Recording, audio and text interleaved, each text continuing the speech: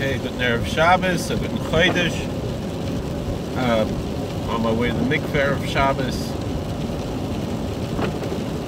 And this week's Sedra, I never knew this before, talks about the mikveh. My Rebbe, the Kalb Rebbe Shlita, he should have before Shleimer, Moshe ben Rezel. He said that, why did Yitzchak Avinu dig wells? He said that he dug wells because he needed a mikveh. For him, for his mishpacha, they needed a mikveh. I'm heading to Swan Lake, New York. They have there actually a Mayim Chaim mikveh, well-water mikveh. That's not the mikveh I'm going to because it's not open right now. But it's quite fascinating, you know,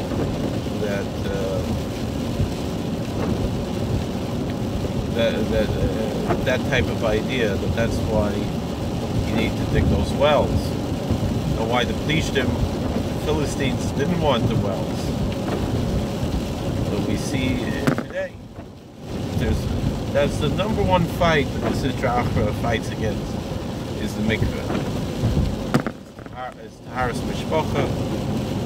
You know, Amol is Gevein in America used to be people, they would consider themselves Orthodox, and they didn't know anything about mikveh. It wasn't on their radar. They thought that's something the Hasidim do.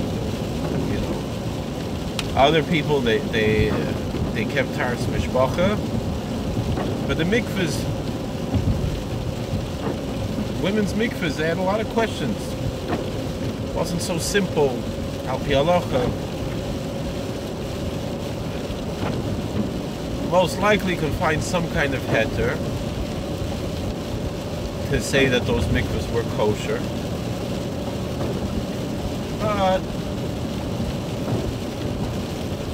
it's, excuse me, you know, certainly they were questionable. The mikvahs that exist in America, really, about half the mikvahs in America, until Samarov came to America, and he sent Rabbi Deutsch around America to clean up the mikvahs, to make sure they were really kosher. These mikvahs, they were filled up with tap water, and they had drains on the bottom. They were just bathtubs, pretty much, big bathtubs. You know, can you say maybe there's some way to say it's kosher? Yeah, but there was no rainwater involved directly. Of course, well, where does water come from? The rain. It's, you know, Hamashocha, and it's not Mayim Shuvim. It's not picked up in a bucket. Excuse me. Okay, I can understand there are different opinions there, but still, it was very questionable until this time when Samarov came to America, and he sent Rabbi Deutsch around and really fixed the mikvahs in America. Make them look lechatchila. I mean, yes, b'diavad, maybe it's a little bit more than b'diavad, the mikvahs that they were before them. Anyway, with this being said, let's talk about the concept of water, not just, you know, I remember Rabbi Fishbane told Gesundheit said that the Yosef Tzaddik, the Medrash says, I don't remember seeing this inside, but the Medrash says that Yosef Tzaddik, when he was in the Beis Asurim, when he was in prison, he asked for water, and instead of drinking the water, he washed his hands with the water, Egobasser. And Natil Sidayim.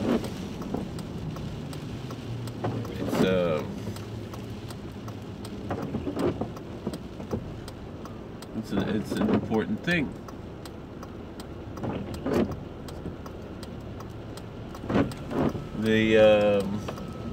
I heard a similar story. This Marav's Chosiyag and Leno, Al Kal Yisrael. Similarly, one time he asked the Gaba, or Holzbuch or someone to bring him water, and he brought him water to drink. He said, "No, I meant water to wash my hands until Sidayim." Something to keep in mind.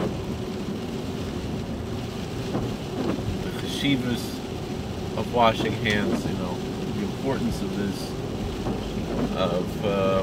And in halacha, there's such a thing in the Netilas Yadayim. And in halacha, there's also the mikveh. We're talking more about how the koiches atumah try to prevent Paras Mishpacha. This is something that the Reform, they for years and years rallied against the mikveh. Now they're being open-minded to it. Conservative were a little bit more open to the mikveh, but usually it was mostly for geiros. But I've heard of conservative rabbis making geiros in the swimming pool also. Although that might be a mistake, it might be a misunderstanding.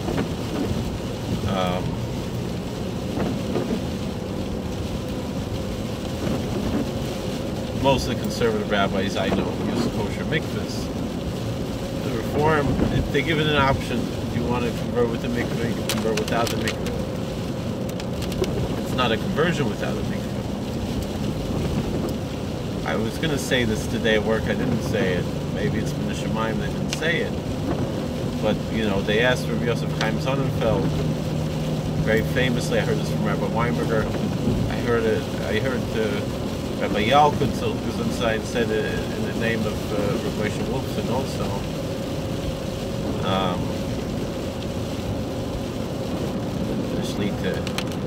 That Rabbi Yosef Chaim Sonnenfeld, they asked him why a few times a day he would go to the mikveh.